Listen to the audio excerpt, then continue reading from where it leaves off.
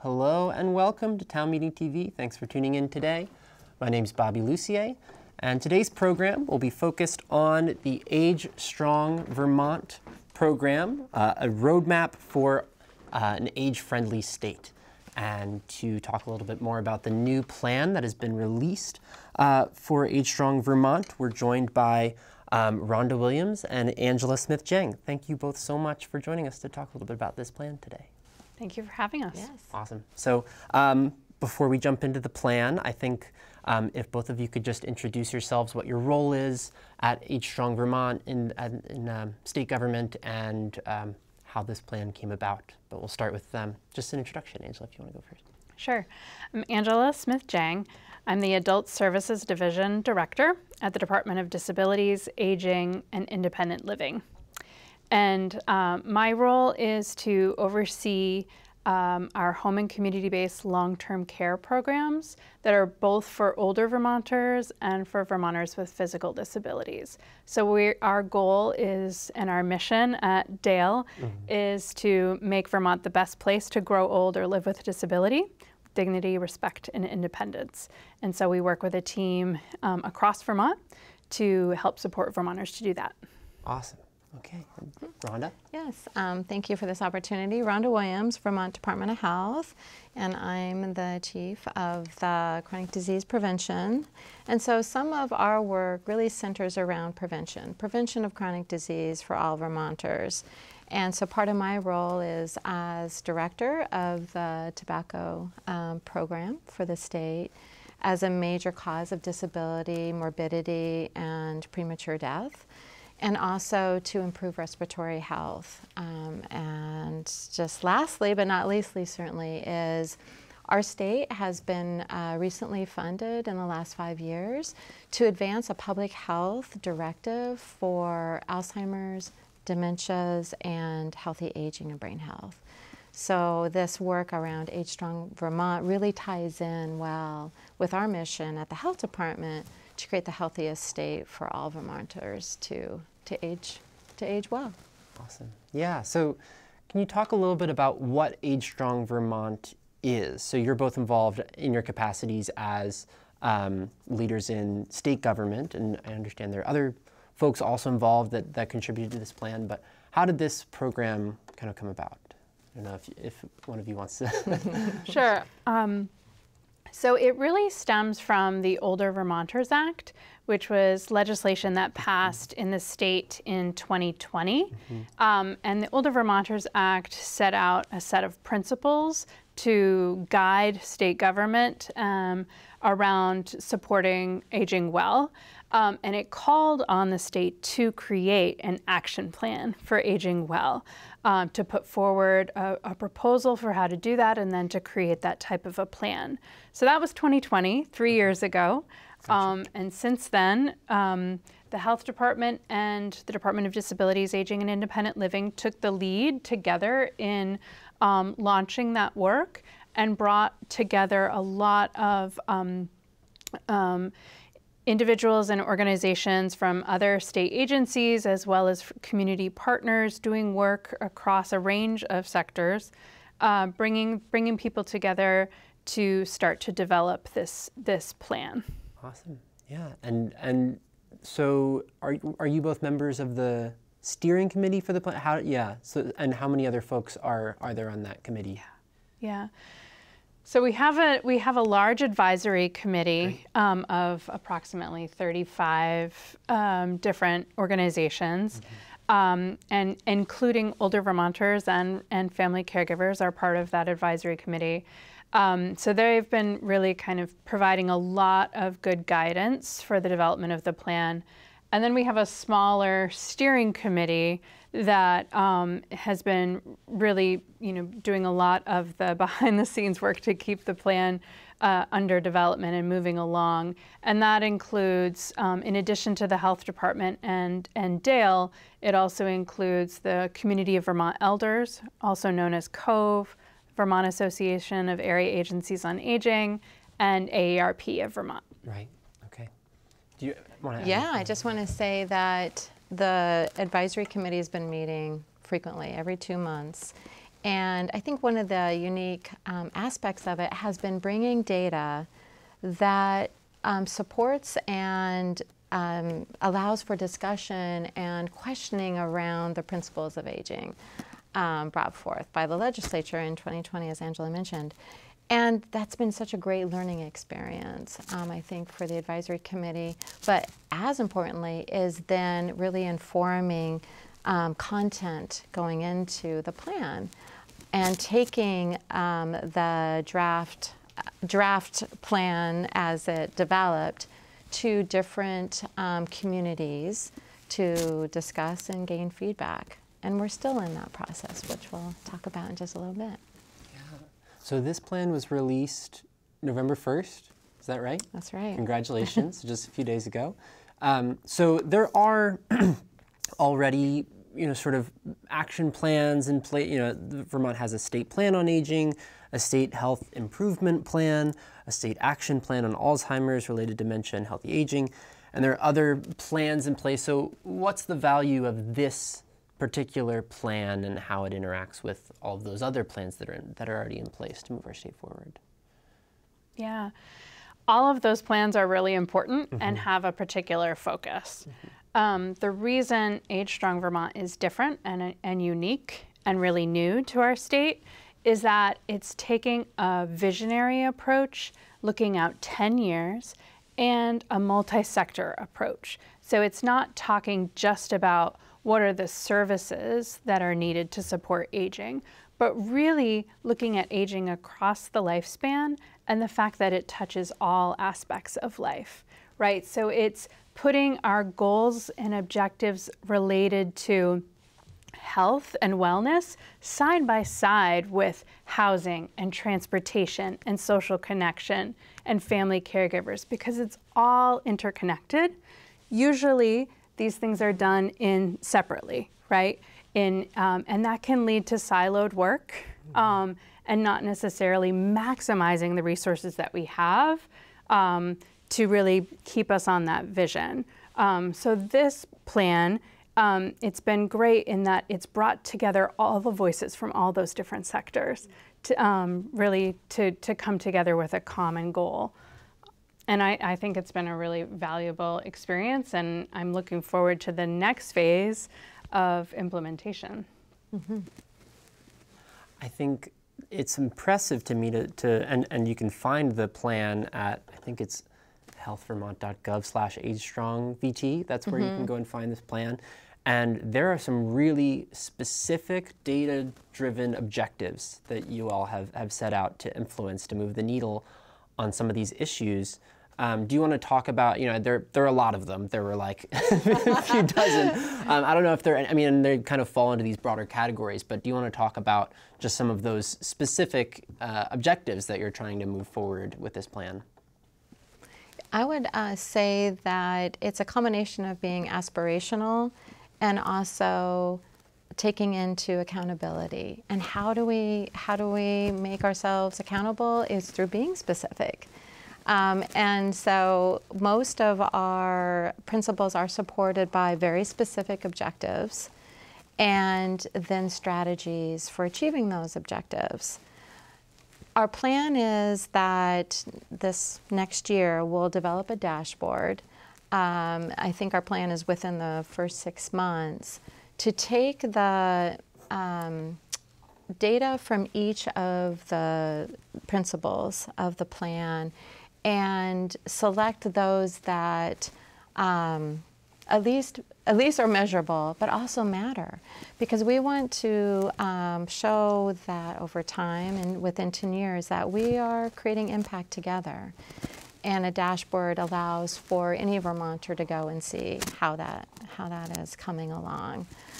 So in health and optimal wellness, some of the measures include improving mental health.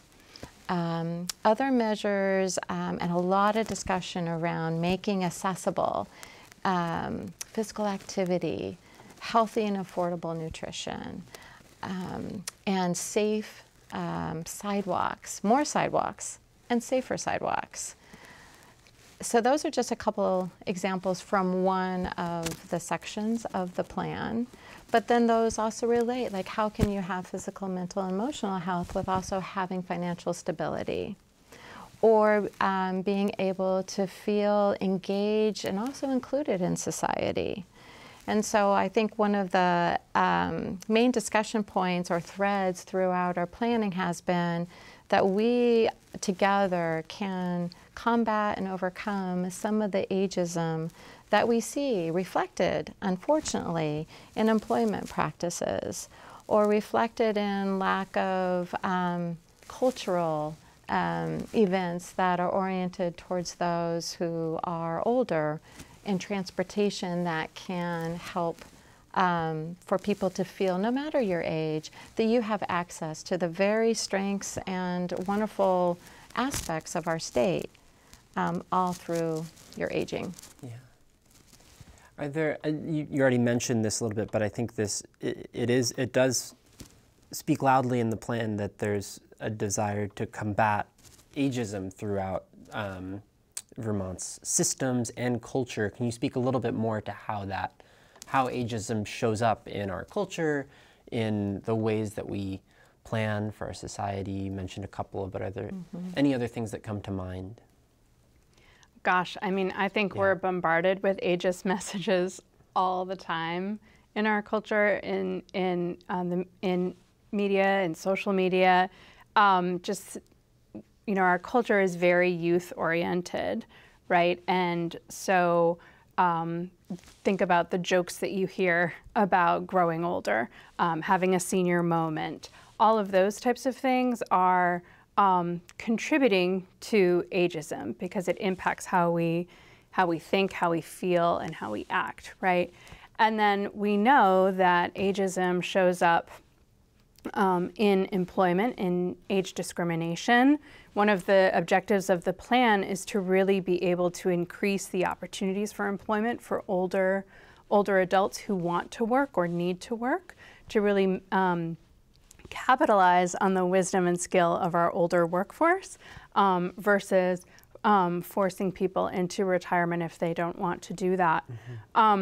Ageism can show up, you know, so through institutional practices, thinking about in a healthcare delivery system where older adults, you know, may complain of pain, and people, oh, that's just part of aging, you know, and versus really working with that individual to address their pain. As one example, it can be overprescribing or underprescribing medications. And then when you think about resources and resource allocation in a state budget, for example, right, looking at the concept of health prevention, health promotion and disease prevention, they're, you know, making sure that we're allocating resources across the spectrum of populations, right? As a state that's aging, where 1 in 3 of us will be over the age of 60 by 2030, we need to ensure that resources are allocated in a way that supports all of us to age well and doesn't leave anyone behind. So one of the practices that we're changing at the health department is how we are analyzing and sharing our data. Before our plan really got underway, it was pointed out to us, it's like, why does the data stop at age 65? Where we had bracketed the data in these 15-year age groups up into age 65. Great question. And so in looking at that and seeing what we could do to make more data available across demographics, across health conditions, in so many different ways that we use data to understand how well we are doing in Vermont. And now we we're going to be sharing data that is more inclusive for older Vermonters. That's so as one small example. Yeah. Yeah, it does. It sounds like you've laid out, there's a lot of work to do to combat the ageism in our state and to create an environment and a culture where folks can age with dignity. It might be helpful to understand, you know, what is our state doing well in supporting our aging population? You know, are there any kind of wins that we can say like, okay, we're actually doing this pretty well, and then this is where we need to focus? Or is it kind of just, we need to be improving everywhere in everything that we're doing? So that's a big question. Yeah. And I will say, if folks are interested in learning more about what we learned from Vermonters themselves, because in leading up to the development of the plan, one of the first things we did was kind of a needs assessment. What's working well, what's not working well. And we asked Vermonters a lot of questions. We did a big survey around aging. We did public listening sessions across the state, and then focus groups with individual communities, and learned a lot from folks. In addition, we looked at all of the data that we have around programs and services and population measures around how are we doing. I can say from the work that I do at Dale, Vermont has been a leader in terms of offering choices as people get older for their care for many years. So Vermont typically ranks in the top third of the country around access to long-term care options and choices, and being able to support many people to age in place, to be able to receive supports in their own home as if they want to continue living there. That has become more challenging over the years with our workforce challenges statewide, right? So making sure that we have a really robust workforce of people who can provide those services is a key focus at my department right now. And I would say the strengths also include the strong history of really valuable work in early, right? The early stages of life, those first years, and setting high standards and sets of services, including nurse home visiting, partnerships, other types of programming that supply some of those foundational pieces early in life. But we also, as Angela mentioned, need to look at the resource allocation and some of the evidence base for older residents. And what do those look like? So there is work underway around, and you had mentioned it before we started, of a farm to plate. Well, farm to plate, farm to school, all wonderful work. And now there's farm to institution and farm to congregation. And increasing the access to healthy and affordable nutrition is so important to continuing not only living well, but also offsetting chronic disease and the impact that so many people experience from chronic disease in their older years. So I do think we have a strong foundation early in life, and that overall Vermont does rank well in health among older residents.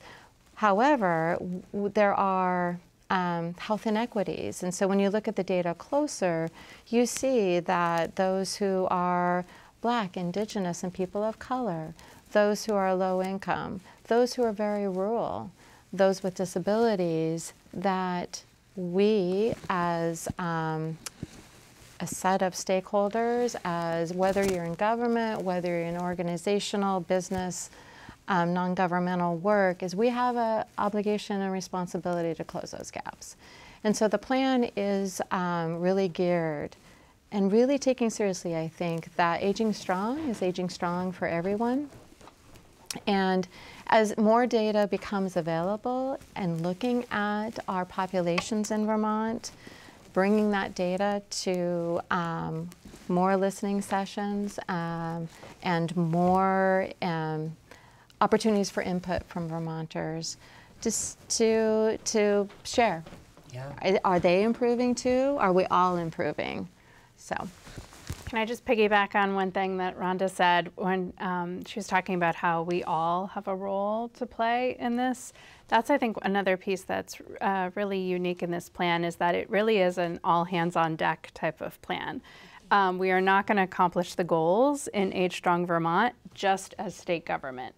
We really need the businesses, communities, local town government, local organizations, and volunteers and individuals to really be a part of the work and a part of the solution to accomplish these goals. And that's also where I think there is a lot of strength in Vermont. We have really sort of strong local organizations that have stepped up to fill gaps and to support aging well in different ways. So there's good innovation happening all across the state. The question is, can we lift those up and be able to replicate and create them across all counties, for example? You both mentioned resource allocation and how resources are divided in our state to support different populations. It's an ambitious plan with lots of goals that will require some resources, including like I think one of the first very concrete objectives is to increase income for aging folks. So how are you thinking about mobilizing resources? Like, are the resources, was Act 156, did that unlock resources for some of this work? Is there, where do the resources have to come from? And I imagine it's a combination of, from local businesses and state government, but how are you thinking about mobilizing the resources necessary to get this work done? I think you're right that Act 156, while it didn't unleash funds specifically, it did allow for personnel like ourselves to dedicate time and thought and action towards this comprehensive topic. So that is a type of resource. And along the way, then we've and continue to explore different types of resources, including philanthropic support. And we gained philanthropic support from the Vermont Community Foundation for evaluation and integrating evaluation from the start. We are looking at, over time, exploring policies, because policy and building in policy that, especially through a health equity lens, is a form of very significant support. And you see that sprinkled throughout the plan are a call for or explore a need for policy and budget-related action. Now, none of it is certainly guaranteed, but it is laid out specifically, and we intend to hold ourselves to that as a collective through an implementation committee. And the implementation committee really helping to cement what are the next steps as we undertake each of these areas of the plan, and adjusting as we need to be as successful as possible. Right. And because it's a 10-year plan, some of the strategies outlined in the plan don't take a lot of funding resources, take a lot of people resources, right? And so we can start working with those while also working towards, towards the goal of policy change or funding support over time. I think one of my hopes for the plan as well is that it's not only a plan to guide our work, but also to guide policy making into the future and budget making into the future. So it can be a kind of a guidepost or a roadmap, if you will, for those making those decisions.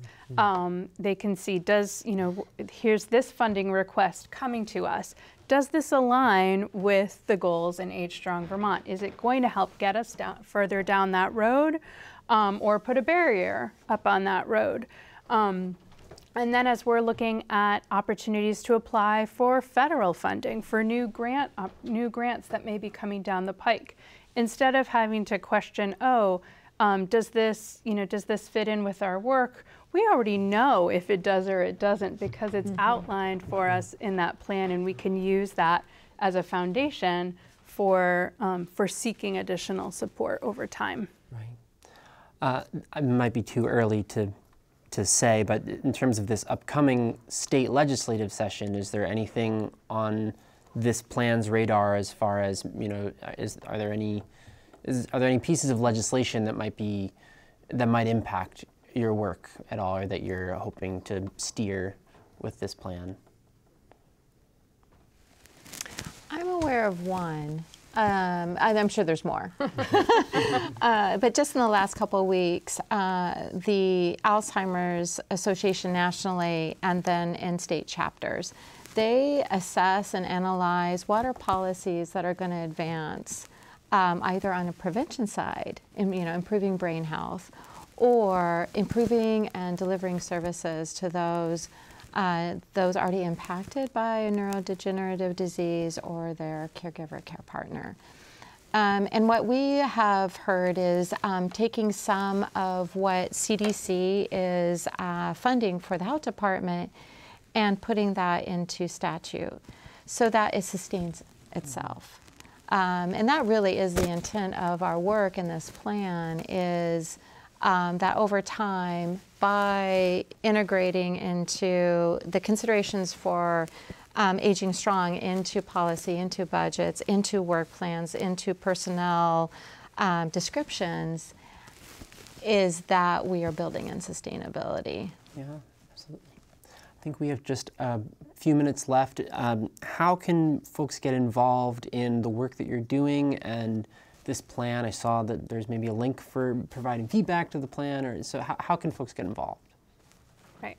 So in the immediate future, or right now, we're in the public comment phase for the plan. So the month of November, and people can go online, read the plan. There's a link to be able to provide feedback.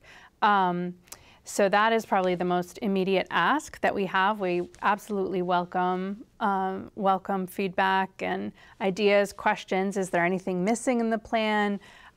People should be welcome to share as much as they would like. And then as we head forward towards 2024 and implementation, the question is, how do people want to be involved? Certainly we want this to be a living, breathing document that's evolving and growing over time. So we'll need our implementation committees to kind of move the different pieces along and keep us accountable to that. But then if people have ideas around, something that they want to implement in their community that connects to Age Strong, we'd love to hear about that too and see how we can support those efforts. Right, so the public are invited to attend meetings, to provide their input that way, or to email us. There's contact information on the website. We really intend to also go out into the community and just have different modalities so that people can give their input and their ideas, and we hope be involved with us. Awesome. Yeah, Rhonda and Angela, thank you so much for coming in to talk about this plan, and congratulations on getting the first version of it out there into the world, and thank you for coming in today. Thank you so much for having us. Yes. And thank you for tuning into Town Meeting TV. You can watch this program and many more at ch17.tv. So long.